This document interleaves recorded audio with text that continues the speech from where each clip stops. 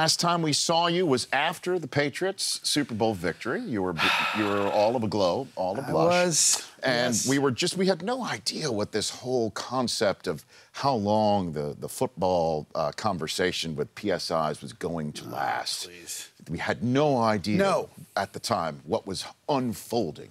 No, and now here we are on Sunday Night Football with the Patriots taking on the Colts, and your team not taking any bait this week. No cheese being taken. It's just like another week. But it's not another week for you, is it, Michael Chiklis? Let's be honest here. The fan part of me, absolutely not, of course. Right. You know, but one of the greatest things I think, and the thing, you know, Tom's a friend of mine, and I admire him because he will not talk smack. He will not be distracted. He will not disparage another player or a coach or anyone else, for that matter. And he will prepare, and he will do all his talking on the field. And to me, there's nothing better than that. I just, you know, I was raised, you know, if you don't have something nice to say, don't say anything. And there's something that incredibly admirable about, you know, letting everybody else do the trash talking. And when it comes down to the field, that's it. But don't you want, let's say fourth quarter, not just this week, but any week, up 21, up 28, don't you want to let's put Garoppolo in there to take the live shots? Or do you want to really push the pedal to the metal and just rub everybody's face? No, I want to beat him by 50 points. Maybe 35. Yeah, that's what's coming. Do you think, Sunday night? Look, you can't predict these things. You can't. But I know that the Patriots will be prepared. Yes. And they will be particularly vigilant, I think, this week. I love your choice of words right there. Particularly vigilant this week. I think so. Look, I have already dubbed this the What Are You Gonna Say Now tour. That's a large bumper sticker. Is that a T-shirt? Does it go on the front and the back of the T-shirt? I have it in my office. Okay. What are you gonna say now tour? What are you gonna say now tour? From one city to the other? But this has to be the circle date on that tour, don't you think, against the Colts? Well, it's one of them. I think the largest one. I think the largest one is the last one. Okay. Why? Oh, you mean this? You mean the one in the last one? The one in Santa Clara, California? Is that what you're saying? If everything goes well. Right. You're loving this, Brockman. You're loving every piece of this conversation. Yes. Yeah, because we share the same thoughts. We are mind melded right now. You are?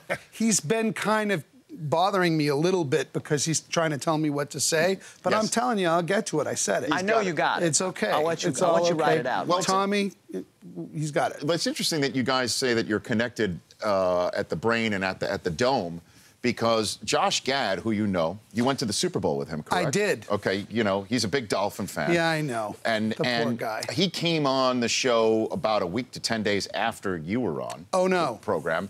And we talked about how you came on and you went to the Super Bowl with him. Something's coming. And this is what he said. Don't shoot the messenger. Okay. Go ahead and play it. When it comes to the Patriots and his love for them, he's such a bald bastard. That's what Josh Gad said. That I'm such a what? Bald. Bastard? Yes, that one. That word, sorry. It's okay. It's twice today. We play it all the time. Whenever he talks about it, Brockman. So. Well, that's just, again, this is bitterness. This is sour grapes. This is a guy who actually has stood next to me, sort of mournfully eating his sausage and peppers, you know, while the Patriots did what they did. There's a picture that I have on Instagram, and he's in the shot. I don't know if you guys have it. Yes. It's just one of the only things that took the joy out of that win for me is we win, right? This incredible, you know, and I named my dog Tom Brady. I did. And I almost, you know, I almost didn't because of the interception. I almost went with, you know, oh my God, his name blew out of my head. Butler. Butler. Yeah, I almost went with Butler. Okay. We went. Remember, it was almost like a Seattle home game because it was definitely 3-1. A lot of 12s. Seattle, definitely. And we were 10 people in a sea of Seattle, right? And we went nuts.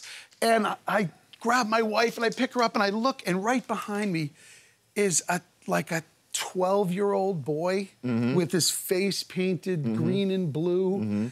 And I will never forget that poor kid's face. Aww. And I was suddenly transported to Fenway Park back in the 70s, day. Yes. Sure. Yeah. When your team which will go unmentioned. The Death Star, as it has been referred to. And it just took the guts out of me, that kid. Right. I'll never forget that kid's face. But Gad was, how does one mournfully eat sausage and peppers? He was doing that? Well, you know, he's a funny guy. He is. And he thinks funny, and he does everything for funny. So he's just eating the thing, and he'd look at me like... But just to sit here and have the voice of Olaf call you a bald bastard was really somewhat out of a body experience, you know? Yeah, sorry, Josh, but you're a bitter bastard. I got... The Rich Eisen Show, weekdays at noon Eastern. On Audience.